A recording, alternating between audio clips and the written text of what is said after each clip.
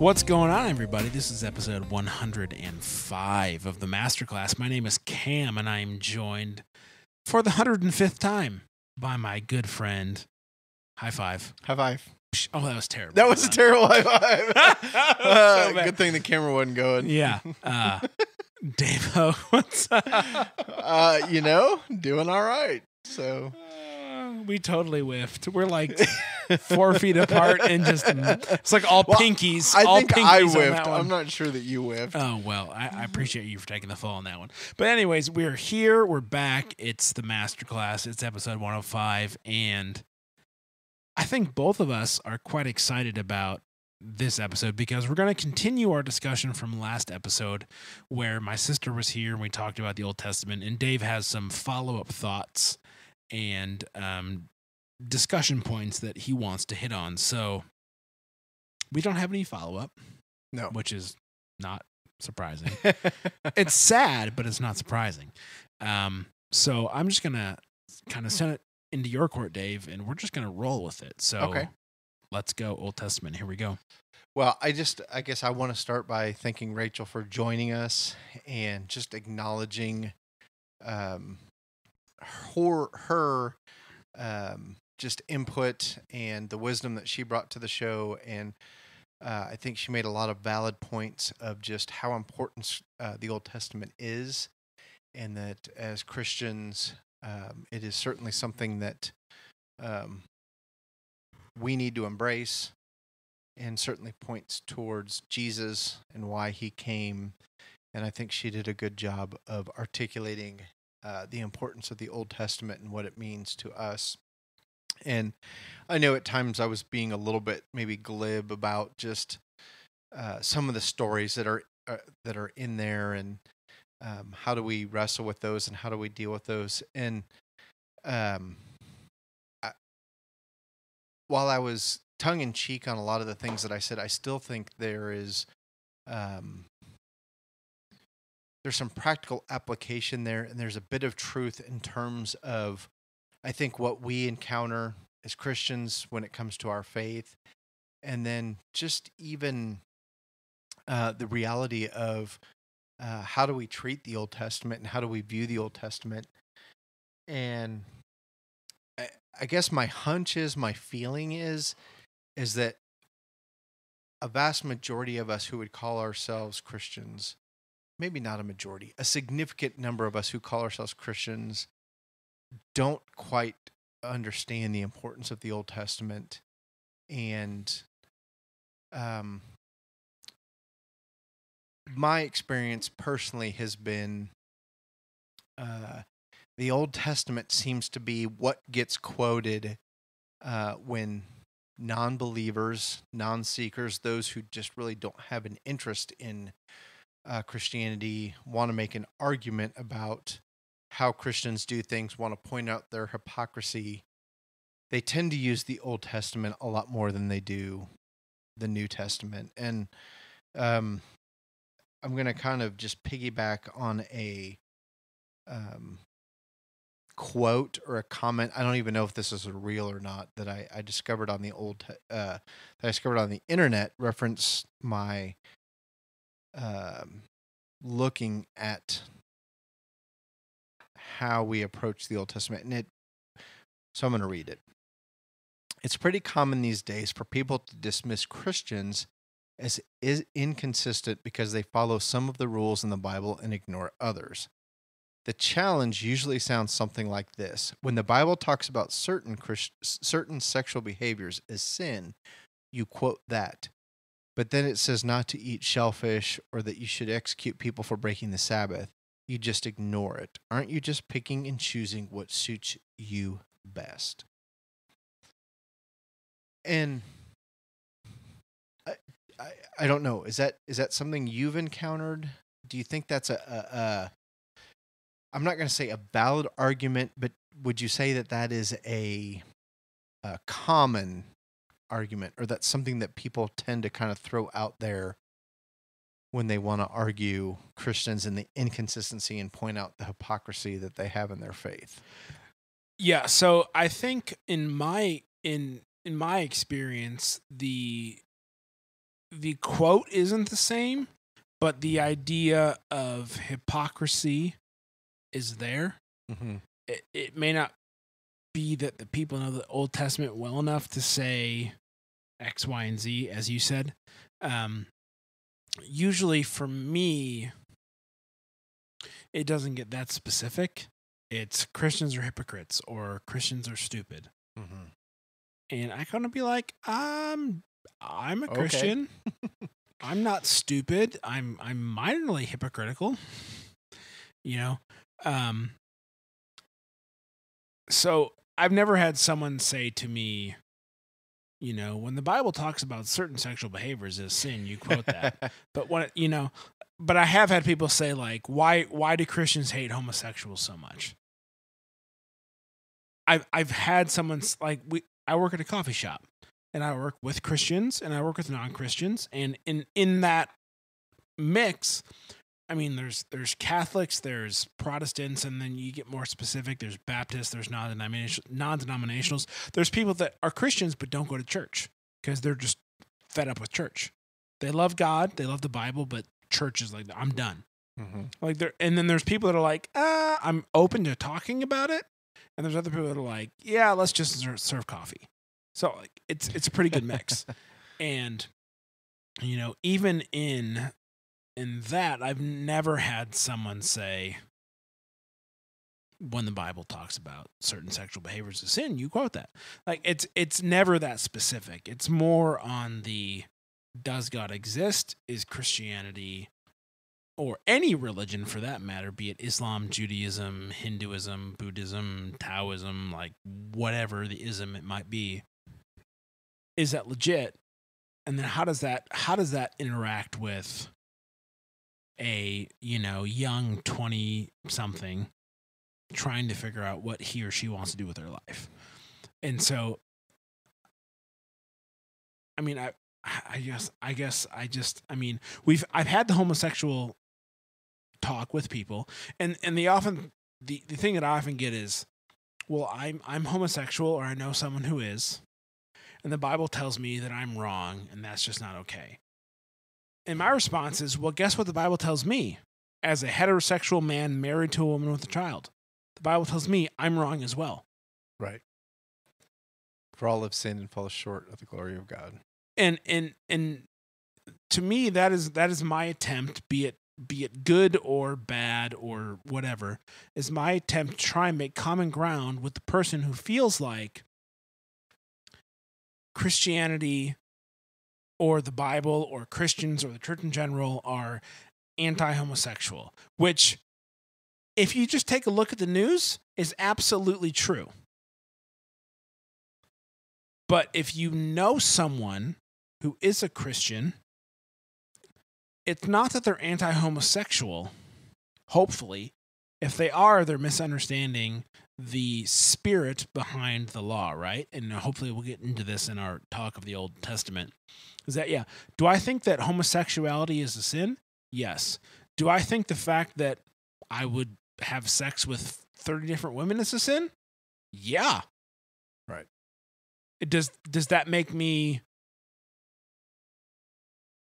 unlovable, or like I don't and maybe it's because the political and the cultural narrative behind the whole homosexuality and equal rights movement in this country over the last 40 years that draws so much emotional and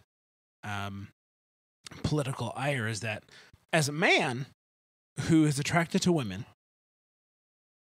very much so, that's okay.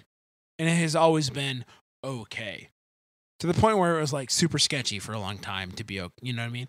But if a dude is attracted to another man, for the longest time that was totally unacceptable and was, you know, wasn't okay.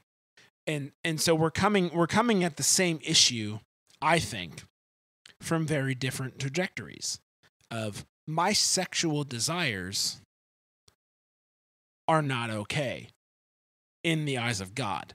But in the eyes of man, my personal desires to be with women is, well, it's not illegal. It's just probably not very moral.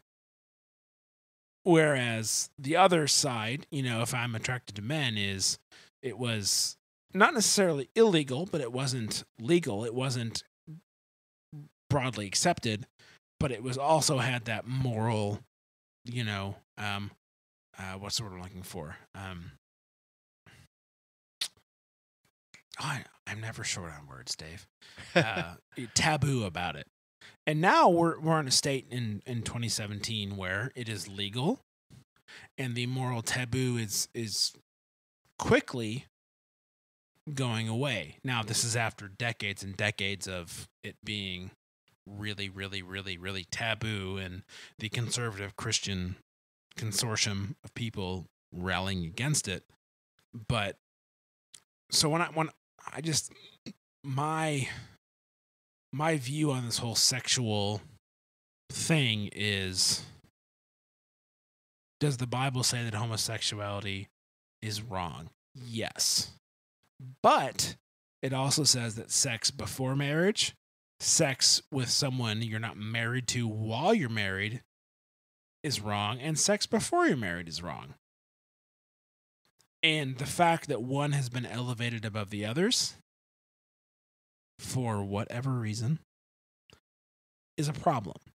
And so when I would talk to someone who is homosexual, and I have done this, says that the Bible tells me I'm wrong because I like other men, I tell them the Bible tells me I'm wrong because I like women that are not my wife.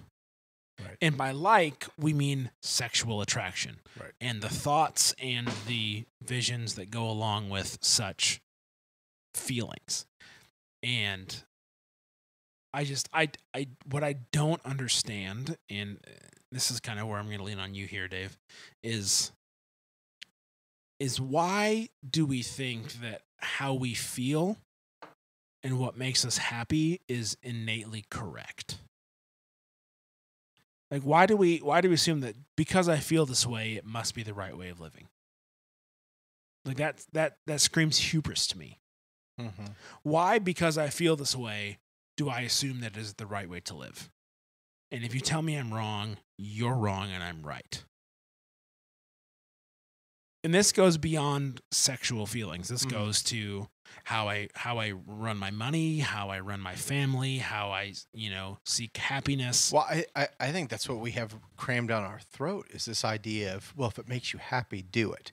Follow your dreams, follow your heart. I mean, any movie that you would go to these days basically is all about following your dreams and following your heart. Which, and to be fair, like, following your dreams is something to aspire to.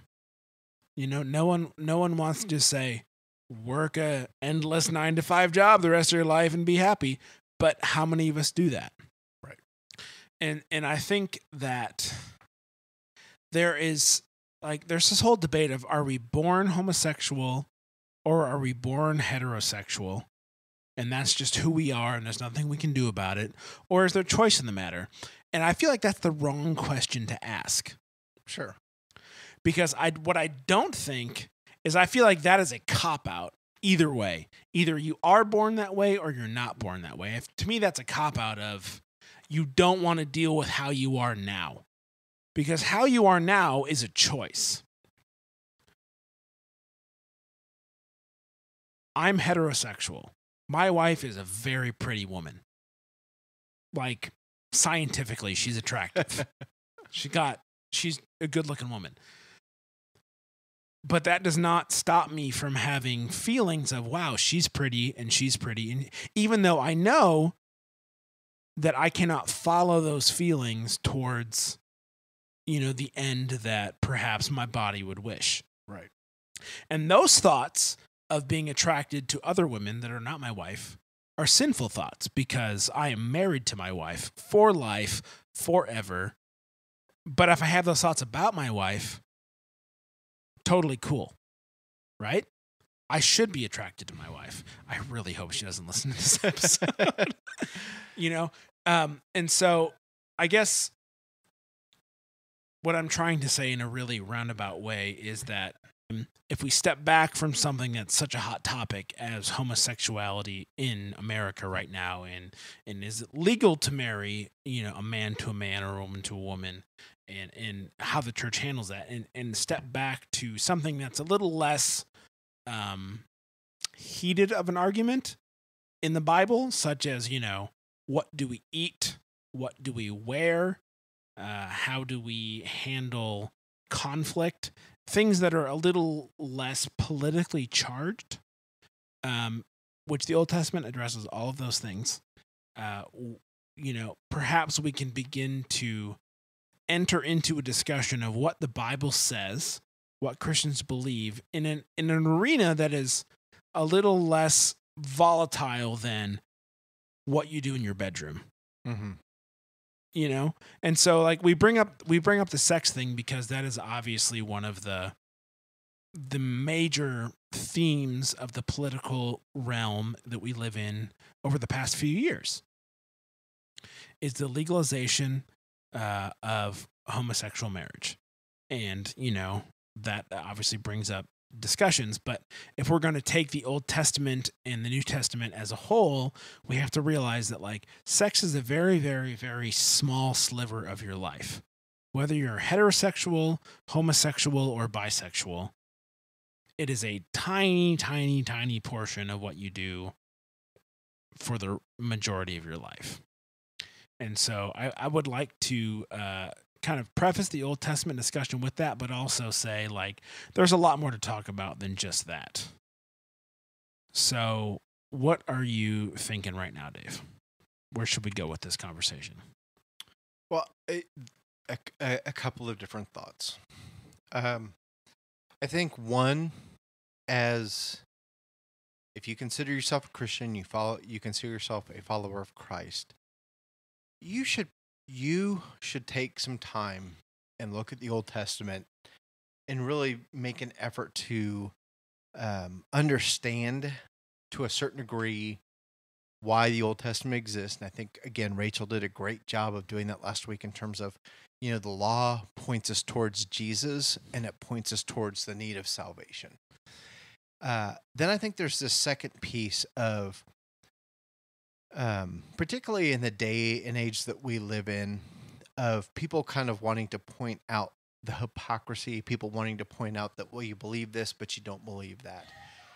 And I certainly think as Christians, we should go, well, what is it that I believe that has changed because of the Old Testament or changed since the Old Testament? And what is it that I believe that is still in line and consistent with the Old Testament? And when I brought up this particular topic and this issue, homosexuality was not something I thought we would spend a lot of time on, but it's interesting that that's what you brought up, because that is, for me personally, the context of kind of this, what I've experienced when talking with people about faith and what we believe in Christians, all that kind of stuff, and them pointing out to me of, well, you pick and choose what to believe. And homosexuality is kind of that argument or the context where a lot of that will happen, because they'll also bring up the idea of, well, people in the Old Testament had multiple wives and we don't do that anymore. And, those sorts of things. And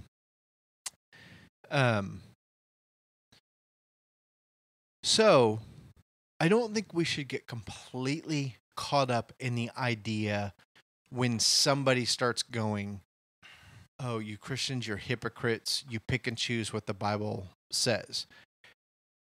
Because that person is always going to find an argument to not believe.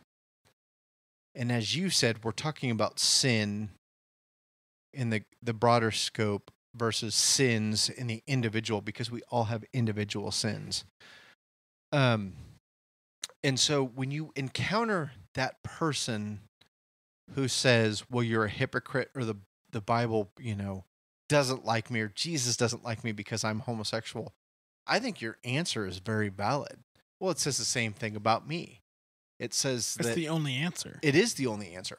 And I think you're absolutely right, because to be quite candid, and I've said this to my wife before, and it's embarrassing to be this way, but it is the truth about who I am.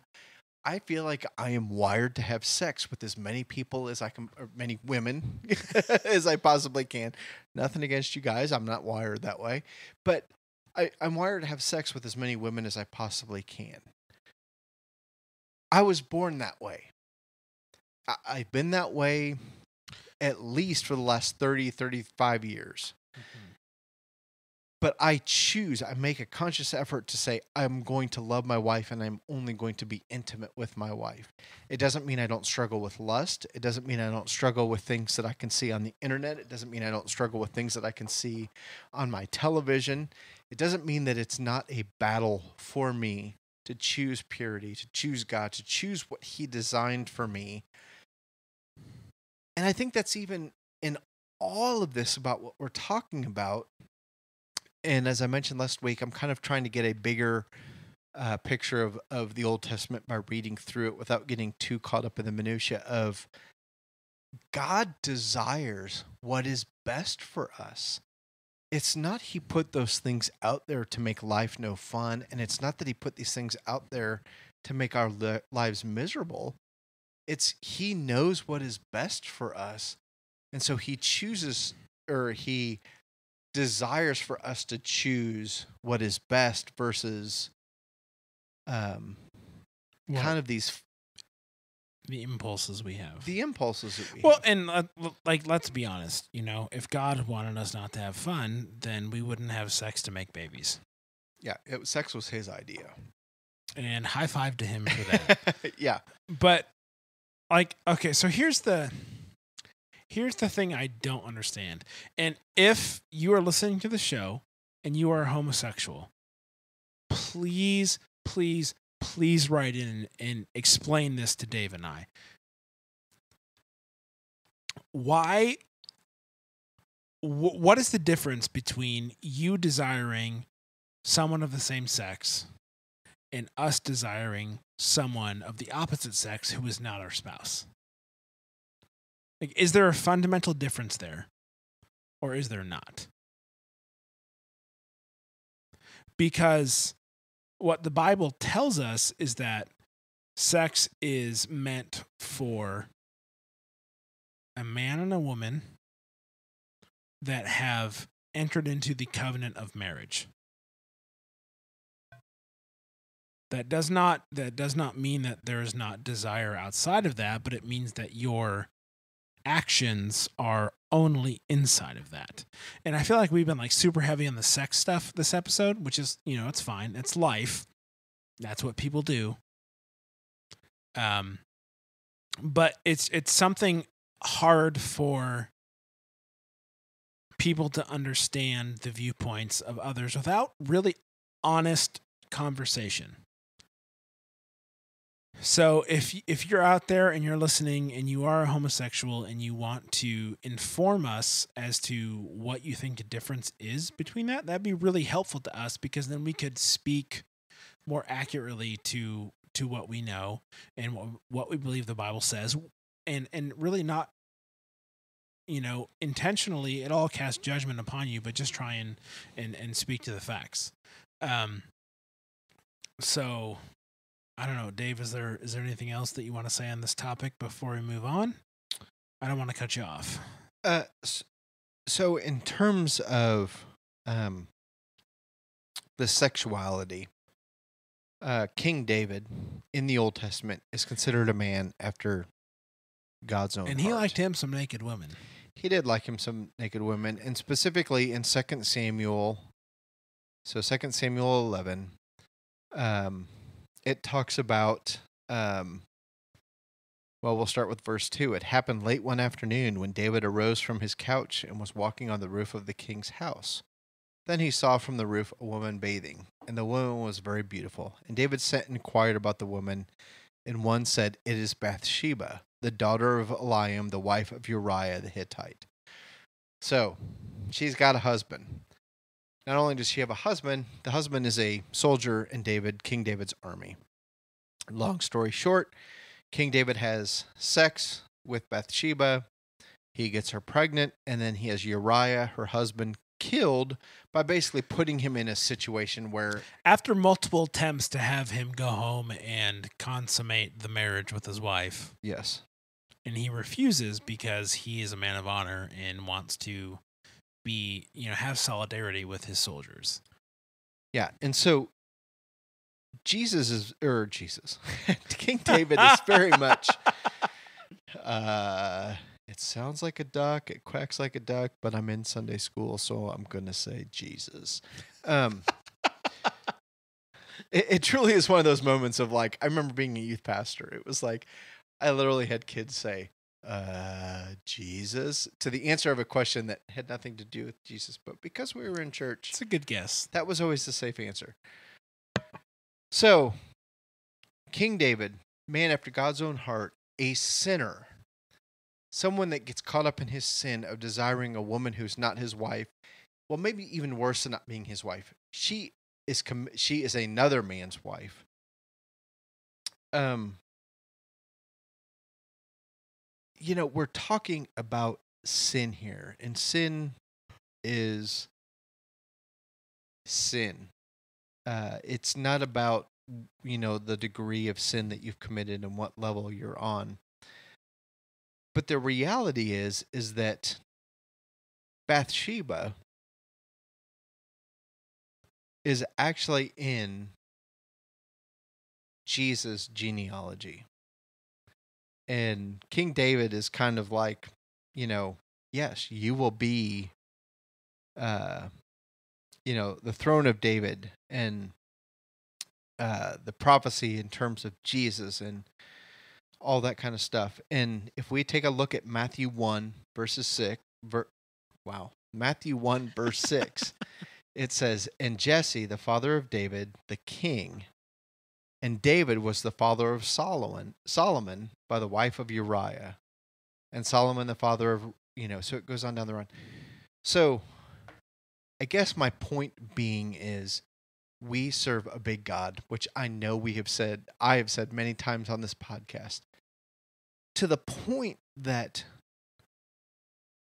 David committing adultery and getting a married woman pregnant and then having her husband killed, it is still then listed in the book of Matthew as part of Jesus' genealogy. And it doesn't just say, Jesse had David, David had Solomon. We could have skipped over that because by Hebrew tradition, hide the transgression. It could have been very easy just to name who the dads were. But no, it says Solomon related to Bathsheba. And oh, by the way, Bathsheba was Uriah's wife. And if we go back and we look in the Old Testament, we see what that means. So if I can kind of just sum up in all of this, Christianity is not about always doing the right thing. It is not always about believing the right thing. It is not always about, it's never about, well, maybe it's never. Maybe not never. The bigger issue is being saved by God's grace. These things that we should do are because God, like I said earlier, God wants what is best for us. But we serve a big and awesome God who is willing to redeem our sin to the point that even an adulterous relationship that ends in pregnancy gets listed in the genealogy of our Messiah. And so to get hung up on little things like, well, why do you choose to follow this? Why do you choose to not follow this? Why is this? Is really kind of somebody that wants to make an argument for argument's sake. If you encounter a person who is that biblical savvy, you are already down the road to being able to share the gospel with that person, and you should embrace that opportunity. And as a believer, I don't think we should be caught off guard by these arguments. We should be prepared for them. And in terms of what it talks about in terms of, well, why do you not eat shellfish and those sorts of things? Well, Peter in the book of Acts has a vision of a sheet being lowered down where God tells him to eat. And there's all kinds of different animals. And Peter responds, "Surely not, Lord. I won't do that." And the sheet gets lowered down again. And it's like, eat. This stuff is clean. This doesn't matter. The old law is gone away. And so, I guess where I feel like this is that when people want to point out the hypocrisy, yeah, there is hypocrisy. There's sin everywhere. It's everywhere. And it's just like, I think Cam's answer early on in this podcast was exactly what we were trying to get to, in that we all fall short of the glory of God. We all need a Messiah. We all need a Savior, and we need to acknowledge Him, because that is the only way that any of us are worthy of heaven. That is the way any of us are worthy of being in the presence of God. And so,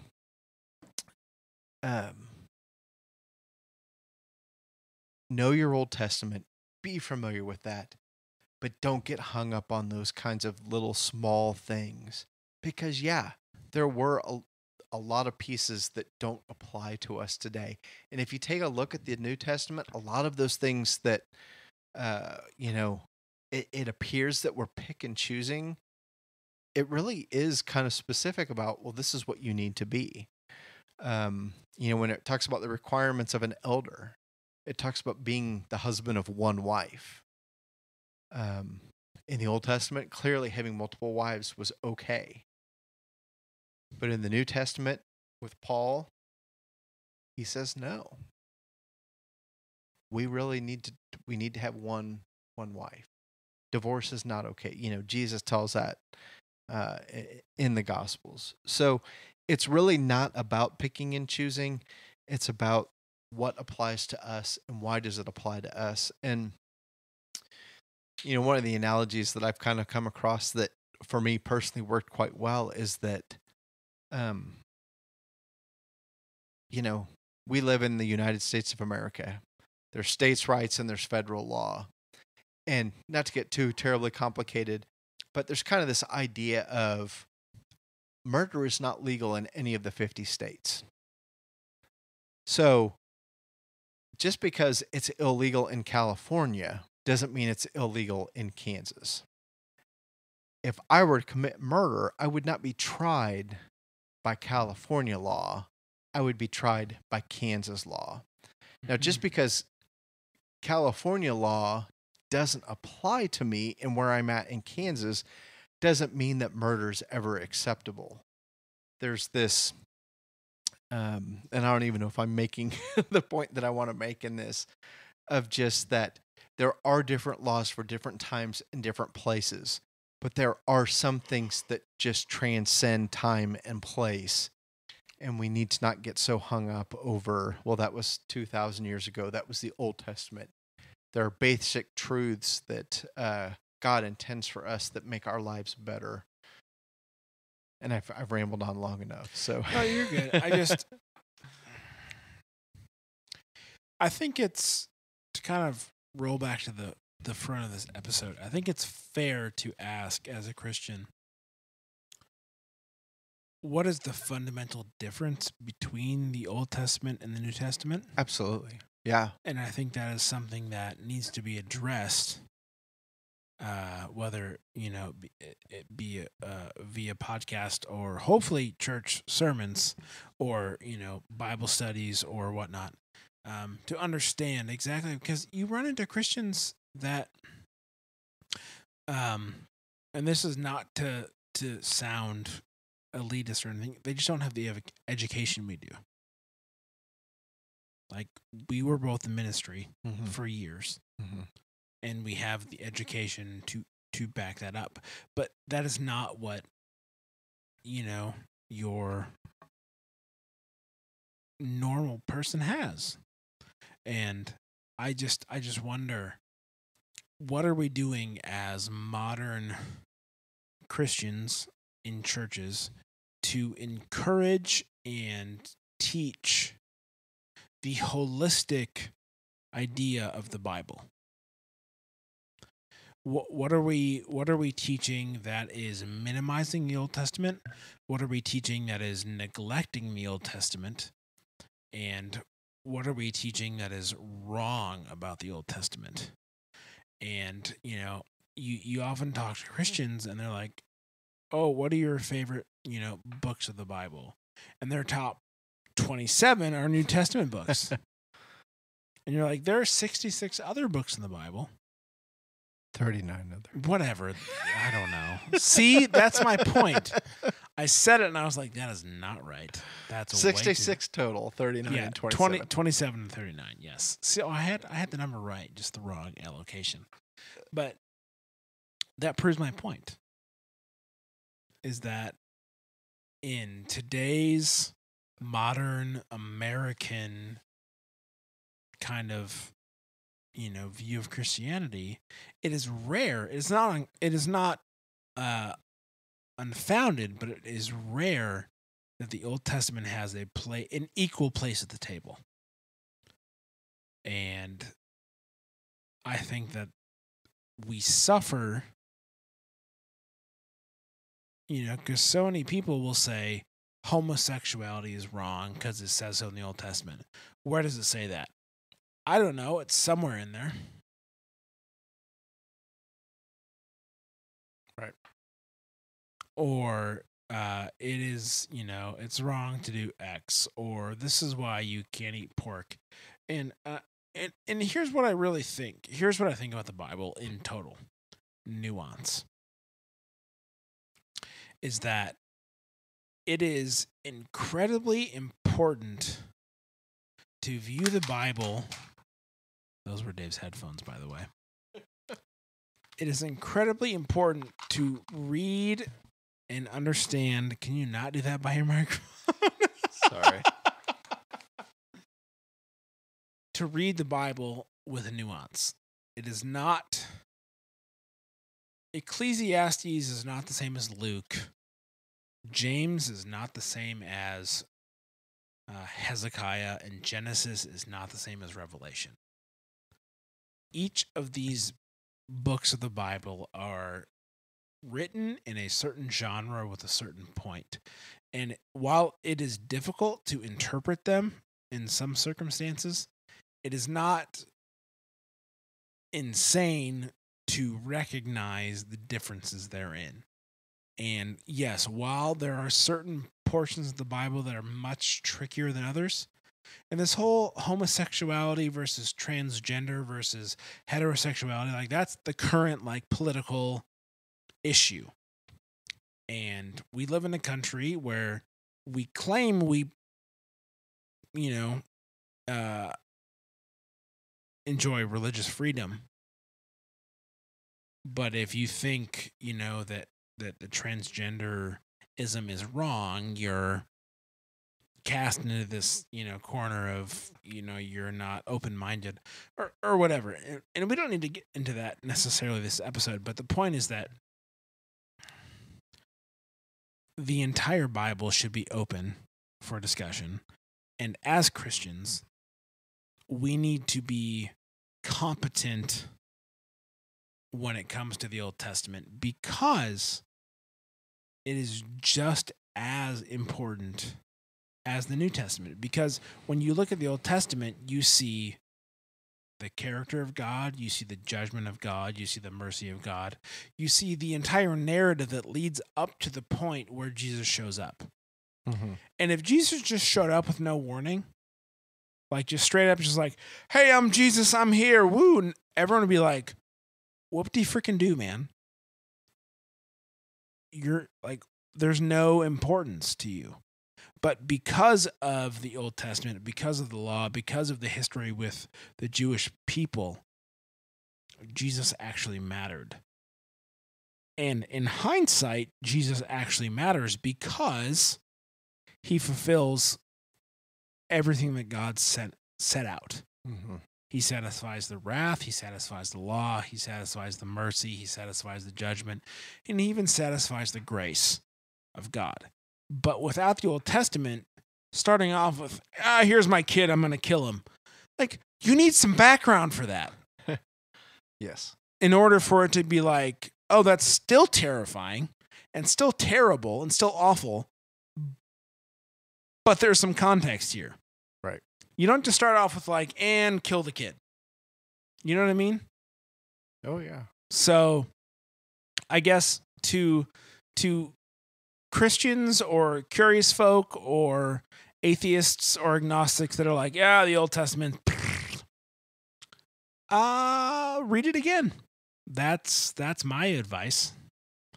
Or write in, to the show at hello@supermegacorp.net and tell us why we're wrong. We like contrarians. I'm a contrarian, even though I say it with like an extra still contrarian. So yeah, hello@supermegacorp.net. You can get the show notes at supermegacorp.net/masterclass/105. And you'll find links to our Twitters there, David J. Hogue and Cam Brennan. Any other thoughts? Dawid? That's Hebrew for David. No, I just would encourage folks to read the Old Testament and be familiar with it, know it, understand why Jesus was the fulfillment of the law, and then ultimately, when you encounter those folks who want to say, "Well, you pick and choose what to believe and what to follow," that's actually probably a good sign that you've encountered somebody that has thought about this, that is wrestling with this, and that you as a Christian need to be ready with your answer for why you believe what you believe, and that you don't just dismiss it, but actually embrace kind of the idea of somebody throwing things at you and using Scripture as an opportunity to really share the gospel and share your witness, your testimony of how you became who you are and why you're where you're at in your walk with Jesus. Agreed. Sounds good. All right. Well, until next time, this has been the Masterclass. Episode 105. 105, yeah. And we'll be back very soon. Talk to you later. Bye. Bye.